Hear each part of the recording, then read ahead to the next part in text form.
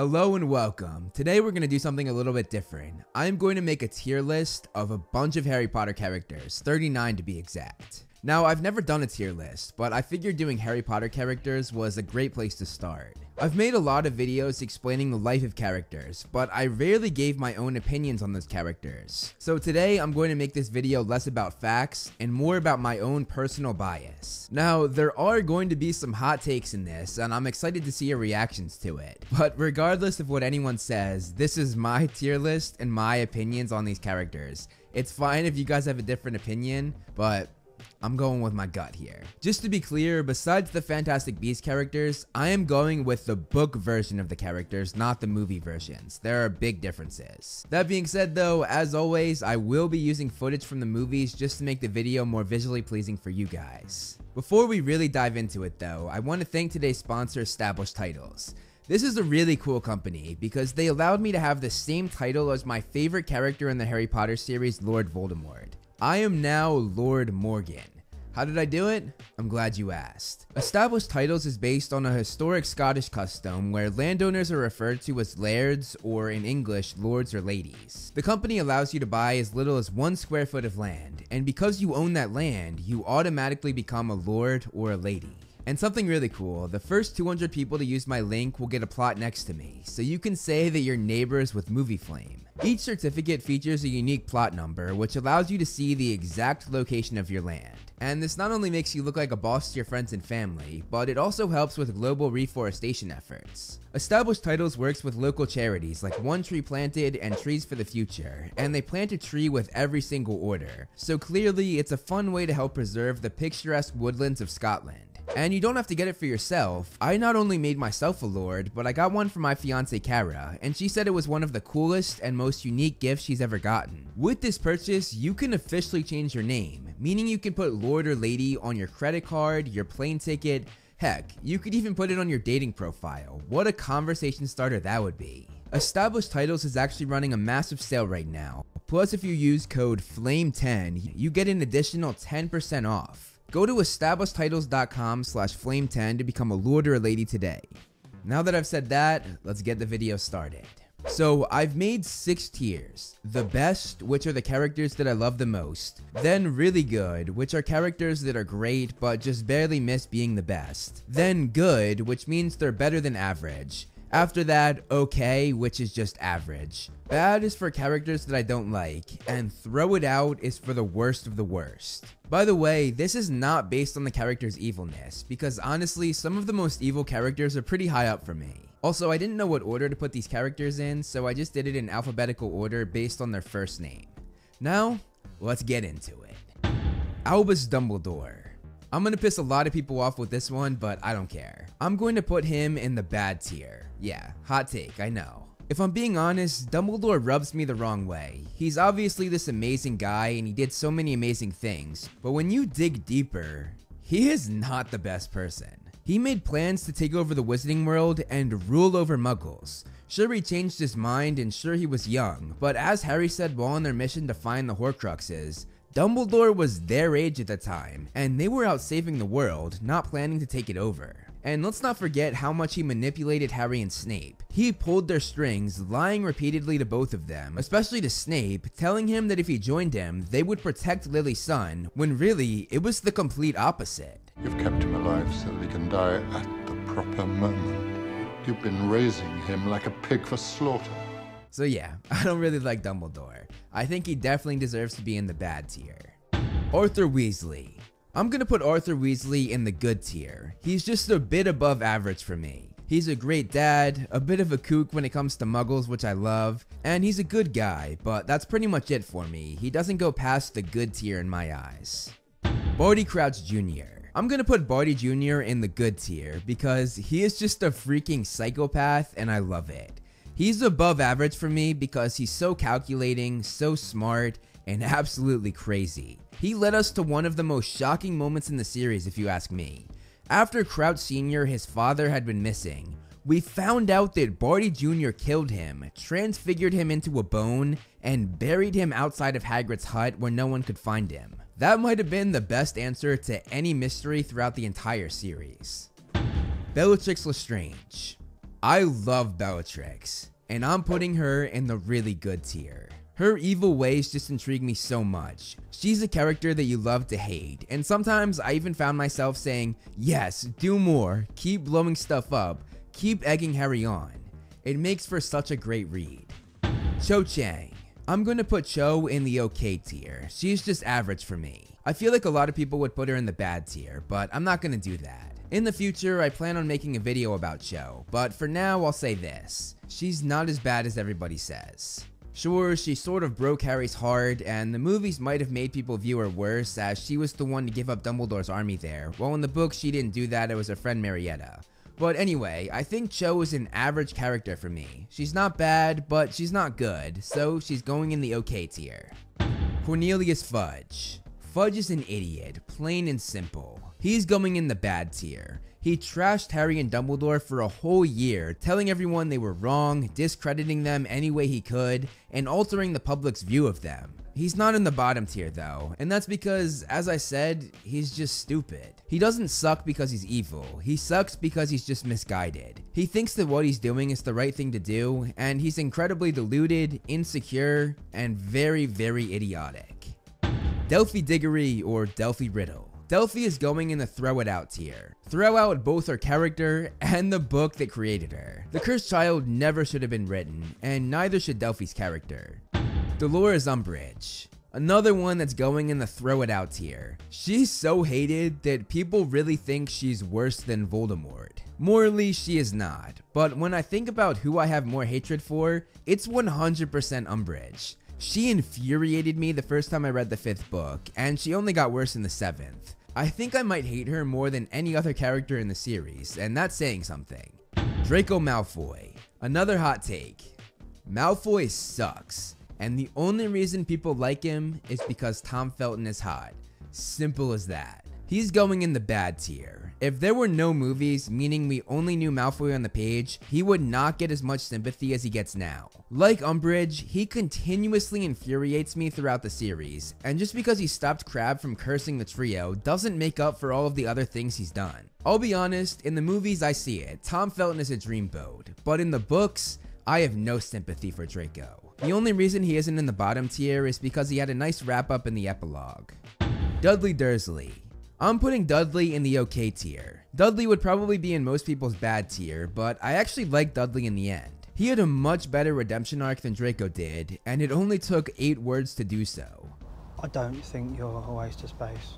He stopped bullying Harry almost 2.5 years before the series wrapped up, and he had some genuine acts of kindness like leaving tea outside of Harry's door and being genuinely worried about Harry's safety before leaving him. And for those of you asking how I could put Dudley above Draco, Draco didn't go out of his way to do something nice for Harry. The most he did was stop people from killing him, but that wasn't for Harry's sake, but because he was too cowardly to pick a side. In the earlier books, Dudley probably would have been in the bad tier, but in the later books, I'd put him in the good tier, so that evens out to be in the okay tier.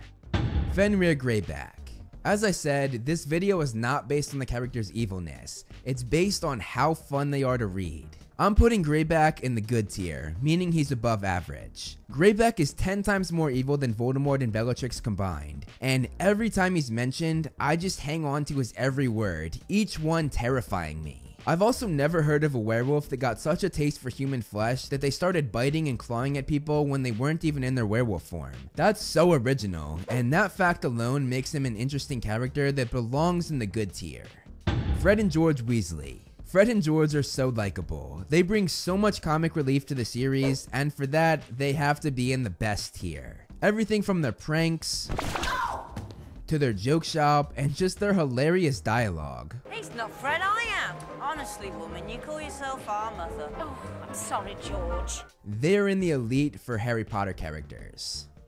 Gellert Grindelwald. Like Greyback, watching Grindelwald do his thing is so fun despite his evilness. So I'm putting him in the good tier, meaning he's above average. Besides his antics though, what makes him intriguing are his lines of morality. There's a clear line that he won't cross, and in the end, he has perhaps the best redemption arc in the whole series. When Voldemort comes to him, he refuses to tell the Dark Lord where the Elder Wand is, and dies to protect Dumbledore. The movies of course changed this and sort of ruined his redemption arc, as he was just like, yeah, Voldemort, it's with Dumbledore, go get it. But as I said, this is based on the books, not the novels, so we're just gonna ignore that. Gilderoy Lockhart. I'm putting Lockhart in the okay tier, meaning he's average. I know a lot of people might put him in the bad tier, but I really enjoyed reading him. He's so self-obsessed that it's funny. Every time he makes a comment about himself, it makes me laugh. I didn't get rid of the band and banshee by smiling at them. That being said though, he does annoy me at times, which is why despite being fun to read, he doesn't quite make the good tier. I'm keeping him at average. Ginny Weasley. I'm putting Ginny in the really good tier. I absolutely love her character, in the books at least. In the film she kinda sucks. Shoelace. But we see her grow so much throughout the books, as she goes from being Ron's shy little sister to turning into this beautiful, popular, confident, and very secure woman by the end of the series. She's a character that always stands out to me, and she belongs in the really good tier, and she just barely misses the best tier. I think there are some other characters that are above her. Harry Potter. Another hot take incoming. I would put Harry in the okay tier, meaning he's just average.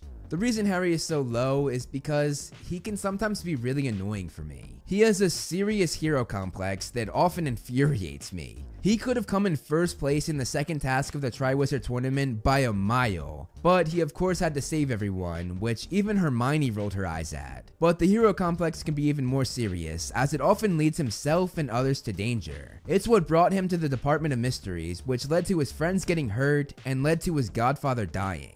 I'm also doing a reread of the series right now, and I've realized that Harry doesn't really have that many opinions of his own. Most of the time, Rowling just has him sit there not saying a word, just listening to what others' opinions are. I like him, and I'm glad we follow him, but he just doesn't stand out that much compared to other characters in the series. At least not to me anyway, and this is my tier list, so. Hermione Granger. Yet another hot take incoming.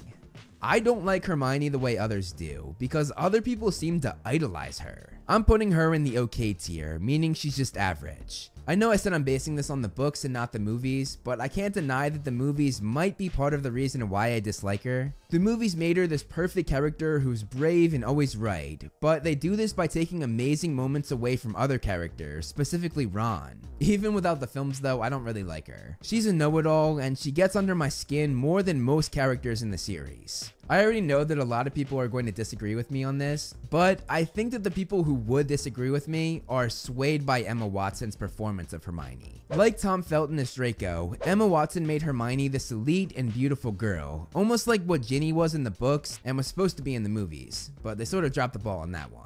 But for Hermione in the novels, unlike Emma Watson, she was actually really unattractive and sort of annoying to most characters she interacted with. She's also a more in-your-face know-it-all in the books rather than a very smart and always right character in the films.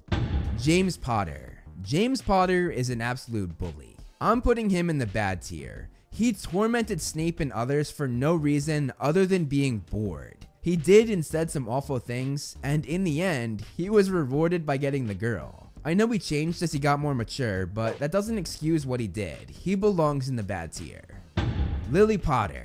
I'm putting Lily in the okay tier, which might surprise some people because I've seen people put her in the very top tier. Lily is seen as the saint throughout the series, but the reason why I put her as just average is because of one moment that made me lose a lot of respect for Lily. The moment I'm referring to is when she literally laughed as James flipped Snape over to show his underwear to the whole crowd. It's a small moment, but it shows her true colors, and it actually explains why she fell for James in the end. This moment shows us that she didn't entirely hate his bullying ways the way most people make it out to be. That being said though, she was so brave for giving her life to save her son, which definitely pushed her up a tier.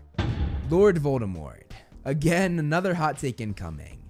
Voldemort is the best character in the whole series, and he's going in the best tier. I know I'm probably alone with this statement, but Voldemort is my favorite character in the whole series. I sort of have a pattern of enjoying evil and narcissistic characters, don't I? I guess I just enjoy the chaos they bring. But anyway, Voldemort's backstory is what intrigues me to his character so much. I find his past so fascinating, and those flashbacks were a big part of why The Half-Blood Prince is my favorite book in the series.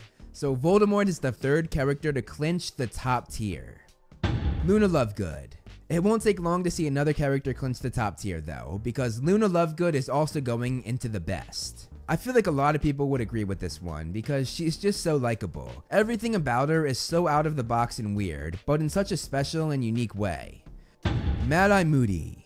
Moody is just okay for me, so I'm placing him to be mixed with the other average characters. While making this, I was like, I really liked Moody in the 4th book. But then I remembered that was Barty Crouch Jr., who I've already shown I have a liking for. The real Moody is sort of boring if you ask me, at least he was during the course of the 7 books. He had a more exciting past, but we don't know too much about that, so he's just going to be ranked as an average character for me. Marvolo Gaunt. I'm gonna put Marvolo in the throw it out tier. He's extremely arrogant when he has no reason to be, literally being poor, all of the money from his once esteemed family having dried out years before his time. But the thing that really puts him in the bottom tier was his treatment of his daughter Merope. He abused her both physically and mentally to the point that he repressed her magical abilities. And after treating her so poorly, he expected her to be waiting at home for him with a freshly cooked meal when he returned from Azkaban. What a piece of shit. Merope Gaunt. Merope will also have to go on the throw it out tier. Although she was a victim, which I just went over when going over her father Marvolo, she was still an awful person, maybe even worse than Marvolo. And let me explain. She put Tom Riddle Sr. under a love potion, forced him to make love with her when he clearly would not have done that without the love potion, forced him to impregnate her and have a child with her, and expected him to stay when she stopped giving him the love potion. Merope basically date raped Tom Riddle Sr. for years. Years. Not just hours like a normal date rape drug, for years. I don't even want to know how many times he was forced to do it with her, but it's a scary thought that really just makes me realize Merope belongs in the trash. She is going in the throw it out tier. Minerva McGonagall. Minerva has to be placed in the really good tier. Her character is just so likable, and if you're asking why she's not in the top tier, it's because she can be pretty harsh on the heroes of the story at times, like the time she took 150 points away from Gryffindor in one night, and that's why she's in the really good tier. Molly Weasley. I'm putting Molly in the good tier. Molly is a great mother and a great person in general, but again, if you're wondering why she's not higher, it's because I didn't like the way she treated the twins at times. She crushed their dreams of opening a joke shop, put them down with her words, showed that she had no faith in them, unfairly compared them to their brothers, and of course destroyed all of the joke merchandise they had spent over a year developing. She had no faith in them and never supported them until they went behind their back and became successful. I think that pushes her down from the top 2 tiers, but she's still above average for me. Neville Longbottom. Neville is going in the best tier. He's probably my second favorite character in the series just behind Voldemort. Neville's transformation over the course of the series is one of the best parts of the books. Watching him grow made me fall in love with his character, and when he was out there kicking ass during the Battle of Hogwarts, it was something really special. He is in the elite of Harry Potter characters, and definitely deserves to be in the best. Nymphadora Tonks. Tonks is cool, but she never really stood out for me, so I'm going to put her in the okay tier. She's just an average character. Percy Weasley. Percy is going in the bad tier. He was a know-it-all and a self-obsessed show-off in the first 4 books. Then in the 5th book, he turned on his family, told his father he had no ambition and that was why he was poor, slammed the door in his mother's face when she came to talk to him, took the side of Fudge and the Ministry over his own blood and friends, praised Dolores Umbridge for what she was doing at Hogwarts, and told Ron to stay away from the unstable Harry. The only reason he isn't in the bottom tier is because of the apology at the end, which some might call a redemption and might make some people put him as average in the okay tier. But no, it's gonna take a lot more than that little apology to make up for all the stuff he did in my eyes. Peter Pettigrew. Wormtail is the worst character in the entire series. I hate him, everybody else hates him, all the characters in the series hate him, both good and bad. He just sucks. He's a coward, a traitor, a murderer, and is absolutely pathetic. He betrayed his best friends, knowing that they would most likely die, and for sure knew that their 1-year-old baby would die. Then he framed his other best friend, sitting back and letting him rot in prison for what he thought was a life sentence, and he helped bring Voldemort back. He belongs in the trash. Put him in the throw it out tier. Petunia Dursley. Petunia might be in many people's bad tier, but I'm going to put her in the okay tier. Sure, she sucked at times, which definitely made her go lower on the ranking, but when it comes down to it, she was a tragic character. All she wanted was to be a witch like Lily and to go to Hogwarts with her younger sister, who she was actually really close with before the jealousy was brought forth. She also took in Harry knowing it would protect him due to his sister's sacrifice, Petunia ensuring that Lily did not die in vain. And even at her lowest point with Harry, after Dumbledore reminded her of how she was protecting him, she went against her husband, who she always sided with, and said Harry was to stay. But her final act was the thing that really made her be ranked here. We found out that she saved the blanket Harry was wrapped in when he arrived at her doorstep, and she left it to him in her will. I think she definitely earned this spot. She deserves to be in the okay tier. Remus Lupin. Lupin is so likable, he has to be in the really good tier. He helped Harry grow so much as his teacher, and he was always the voice of reason, first for the Marauders when they were kids, then for Harry, then for Sirius when he was cooped up, and even for the Order of the Phoenix in general. The only reason he is not in the top tier is because of the way he ran out on the pregnant Tonks. He of course found his way back though, and I think all Harry Potter fans wish that we could have seen him raise his own son Teddy. Rita Skeeter.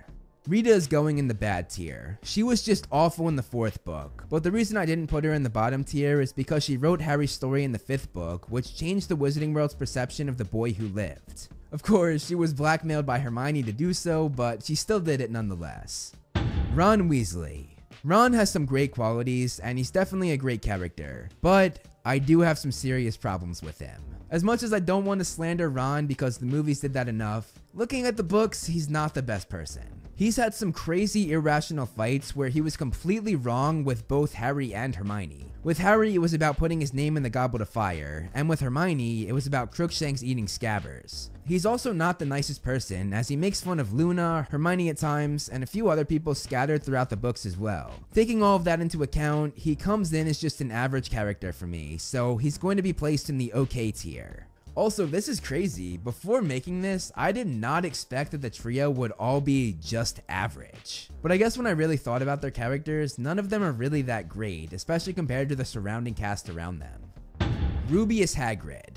Hagrid is above average, I think, meaning I'm going to put him in the good tier. He misses the really good tier though, because he sometimes gets on my nerves with his dangerous magical creatures. They cause him to make bad decisions that put other people in danger. But he also has such a big heart, especially for those close to him, which makes him very likable and makes me put him in the good tier. Sirius Black. Sirius is going in the bad tier. He is not a good person whatsoever. He not only bullied people alongside James because he was bored, but he took it a step farther, almost getting Snape killed by Lupin in his werewolf form with a joke of a prank. And later on in life, in the books anyway, he was just not a good godfather to Harry, especially in the 5th book. He was a lot better in the films, but again, this is based on the novels. Every time Harry needed him in the 5th book, he made Harry feel worse than he already did. And I will give him some slack for being cooped up at Grimmauld Place, which is why he's not in the throw it out tier, but still, he can do better. Sirius was just not a nice person starting from a very young age and going until his eventual death. Severus Snape. Snape is going in the bad tier as well. He had a great redemption, but I still despise Snape. He might have stopped working for Voldemort, but he was still a vile person. He bullied kids for no reason, especially Harry and Neville, to the point where he was Neville's greatest fear. He was going to kill Neville's toad if Neville didn't make his potion right. He harassed Harry, Neville, Ron, Hermione, not to mention every other Gryffindor. And let me remind you, this is a grown man. A grown man who is bullying his students who most of the time did nothing wrong. Also, his obsession with Lily is just creepy. We have to talk about it. Snape and Lily never had anything romantic, and they had been growing apart as friends for the last 5 years at Hogwarts. Then, after he called Lily a racial slur, the literal worst thing he could call her, she rejected him in their 5th year, meaning they were about 15 or 16. Most people would have just moved on, but his obsession with her continued as he still loved her, a feeling that Lily never even came close to feeling years and years after that rejection. Then they never spoke again after that, and his obsession still continued. This is not a love story. This is a story about an obsessed stalker. The only reason Snape is not in the bottom tier is because of his redemption to protect Harry for all those years. Vernon Dursley.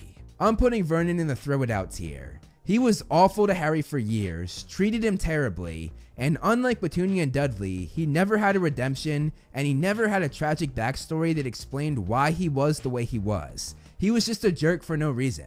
He never said he was sorry to Harry, never felt any remorse. He was just a terrible person obsessed with himself. And there's my tier list. There are some hot takes in there that many might disagree with, but I gave you my reasons on why I felt the way I did. And ultimately, it's my list, so... With the nature of my job and just being a huge Harry Potter fan, I've spent a lot of time with these characters, and clearly in that time I've formed some pretty strong biases, whether good or bad, but it was definitely fun to share my thoughts. I had a lot of fun making this one, and I hope you guys enjoyed watching it as much as I enjoyed making it. That's all I have for you guys today, so I'll see you in the next video. Thank you so much for watching, guys. I hope you enjoyed the video. You can follow me on Instagram to see more of my personal life, like my cute dog Loki, and some behind the scenes movie flame stuff. I also do similar content on TikTok and Twitter that I do here on this channel, so if you like what I do here, check them out. All the handles are right below me, and links are in the description. Over here are my wonderful patrons. If you want to be featured on the next video, plus get a few other perks, become a patron today. As always, if you liked the video, hit that like button and subscribe, and look out for more great movie flame videos on the way.